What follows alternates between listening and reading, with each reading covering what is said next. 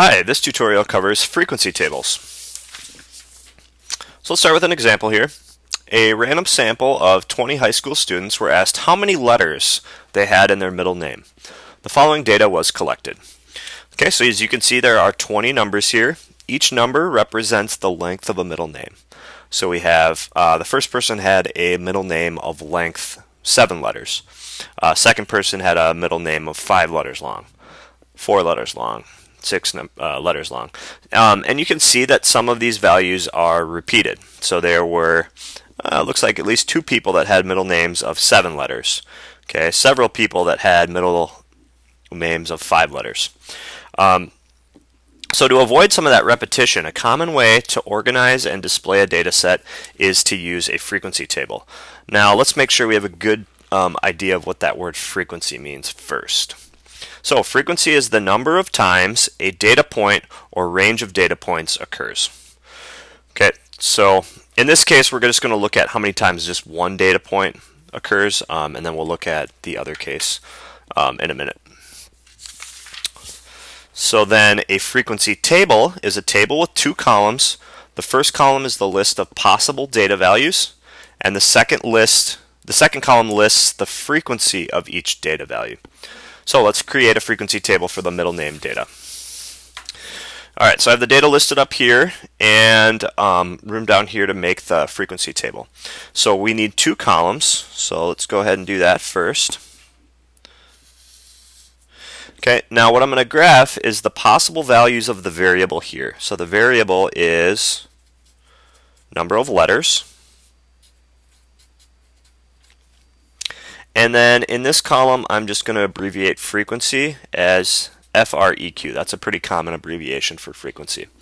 Now I'm going to list the possible number of letters in this column. So if I look here, the shortest middle name was 0, okay, which means that they didn't have a middle name.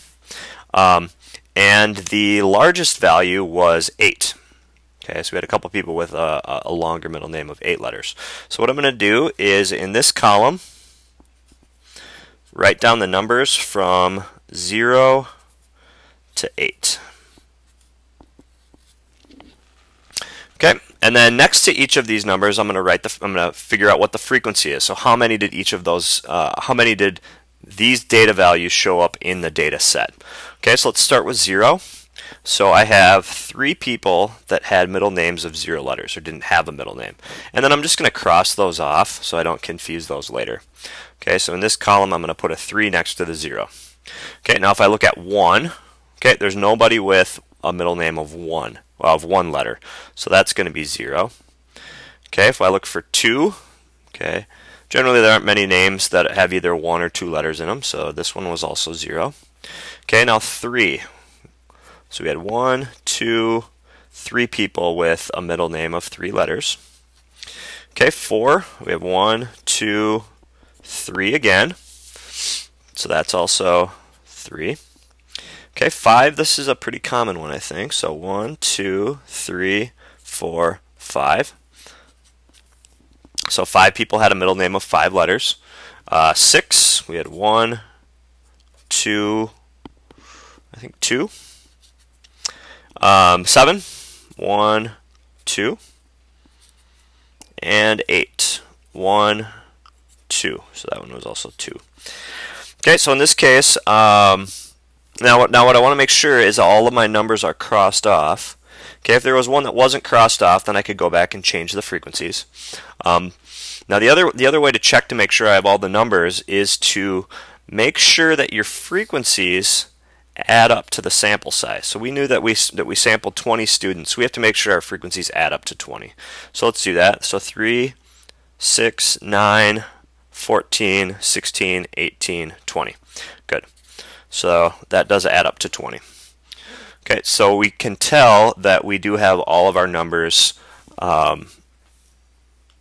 correctly identified and placed properly into the frequency table. Alright, so that's one way of making a frequency table. Another way to make a frequency table is to use interval categories. So instead of just having how many times each letter comes up, we're going to have each time an interval of letters comes up. So this is still going to be frequency. This is still going to represent number of letters. But now instead of just putting the numbers in here, I'm going to do intervals. And I'm going to do intervals of width 3. Oops. And I'm just going to write it out first. And what each of these mean now, so it's 0 to less than 3. So the numbers I'm counting here are 0, 1s, and 2s. Okay, then here, 3 to less than 6. I'm counting 3 in this interval, but I'm not counting 6. So this is going to be 3, 4s, and 5s. And then here is going to be 6, 7s, and 8s. So now if we go and, now we can just use this frequency table to make this. Otherwise we could go back to our data also. But 0s, 1s, and 2s. Okay, that would just end up being 3, frequency of 3. 4, 5s, and 6s, that'd be 3 plus 3 plus 5, which is 11. And 6 through 9s, 2, 2, and 2, so that would be 6. Okay, and then same thing, you want to make sure that these values add up to 20, which they do. Okay, so those are two ways of making frequency tables, using just the data values, and then here using an interval of data values. Okay, data can also be displayed using a relative frequency table. Okay, so let's define now what relative frequency is. So relative frequency is the frequency of a data value divided by the sample size n. So just an easy formula here. Relative frequency equals frequency over n, where n is the sample size.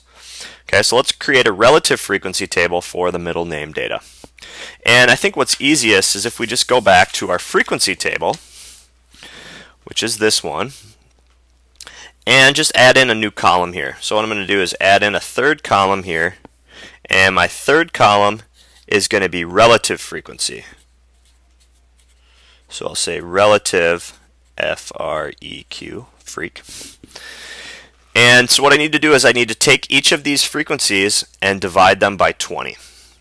Okay, so if I do that, if I take 3 divided by 20, what that'll end up giving me is 0.15. And you can double check that on your calculator. 0 divided by 20 is 0. So this will also be 0. Okay, since this frequency is also 3, this relative frequency is going to be the same. So that's going to also be 0.15. 0.15. Okay, now we need to do 5 divided by 20. And 5 divided by 20 is 0.25, 1/4. Then 2 divided by 20, 0.1, 0.1, 0.1. Okay, now if you think about what the sum of these should equal, since these all divided by were all added to 20 and we had a sample size of 20, really if you think about the sum, 20 divided by 20 is 1. So these values should all add up to 1. And if we do that, this would be 0.15, 0.3, 0.45, 0.7, 0.8, 0.9, 1. So those do add up to 1. So this is what you call a relative frequency table. Okay, and you don't always have to put both of these together, but you certainly can if you'd like. Okay, so that was a relative frequency table. Okay, frequency tables can also be used to display qualitative data. So suppose the same students were also asked about their eye color. Let's call that hair color. Hair color. The following frequency table was constructed. So hair color was blonde, brown, black, red, or other. Okay, so notice here, instead of the numbers, we just have our categories. And here we just have the frequencies. So 3 people had blonde hair, 8 people had brown hair, 5 had black, 1 red, 3 other. Okay, and these frequencies should also add up to 20. Okay, so frequency tables can be used for both qualitative and quantitative data. And if we wanted to, we could also make this into a relative frequency table. So that is the tutorial on frequency tables. Thanks for watching.